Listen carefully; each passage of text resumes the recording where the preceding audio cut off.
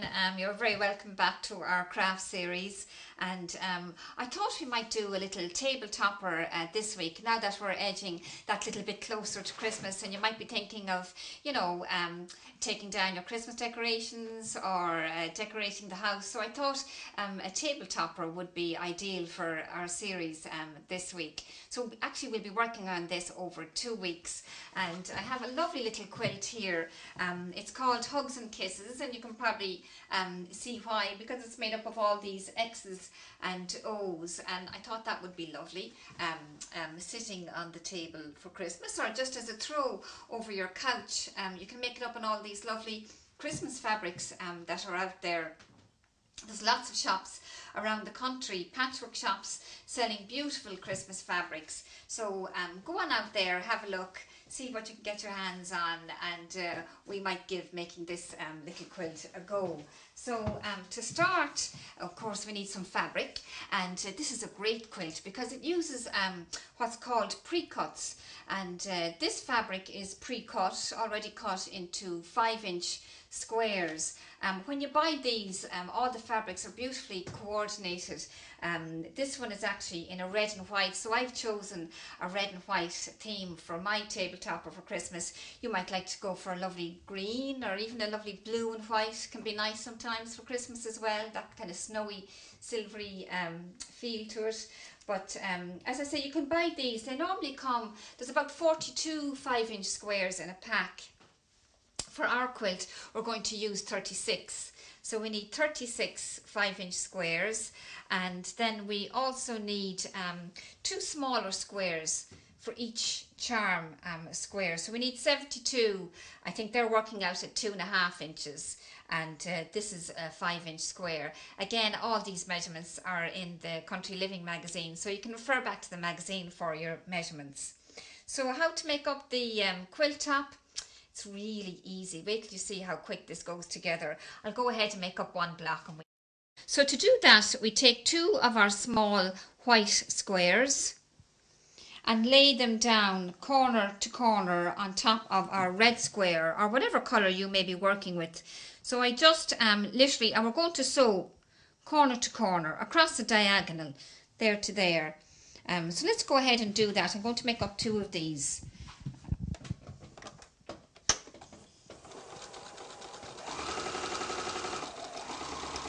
Now you can do this chain piece your quilt. Just pick up another square, add another corner, sew from corner to corner, and you can do this with all of your 5-inch squares in one big long row. It just helps you to make your quilt an awful lot quicker. It's called chain piecing. You can see why. I'm just going to go to make 2 pieces so you'll see exactly what I mean.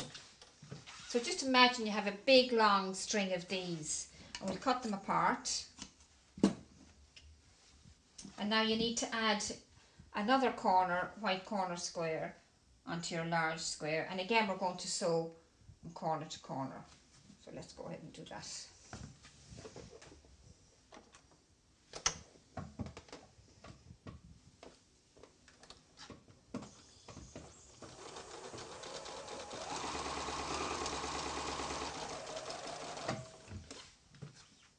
Again, lay your white square on the other corner. We're going to sew across the diagonal. If you're not sure about that line, you're not, just turn it over and finger press it. Then you'll have that guide. You'll be able to use that as a guide for your sewing line. So.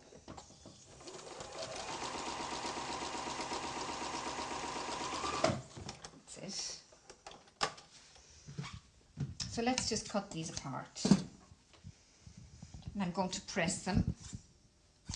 I'm just going to go over to the ironing board, give them a good press. The same with the other one.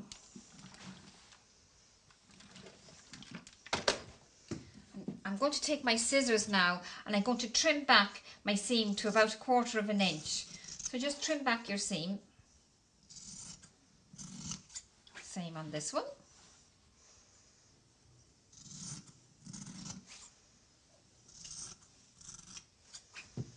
just get rid of those.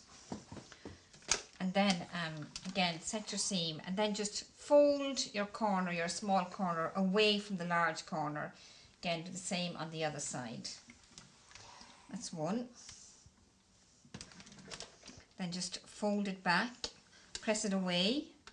Again, fold this one back and press it away. That's two. And I had made two earlier on where I had just sewn from corner to corner. So I'm going to go ahead and I'm going to cut these, my 1/4 inch seam back on these as well. Because we need 4 of these little squares to make up one block. So again, you can see I'm just cutting back 1/4 inch. Get rid of these scraps. Set your seam. Then fold your small corner away. Again on this side. That's 3, I think. Again, fold it away, fold it away. So now we have 4 of these. We've made up 4 of these small squares. We'll go back to here and I'm just going to put these together so you can see exactly what I mean. So keep your white area in the center. That one there. Here we are, and here we are. So you can see that's the O part of our X's and O's quilt. I have some ones that I made up earlier here.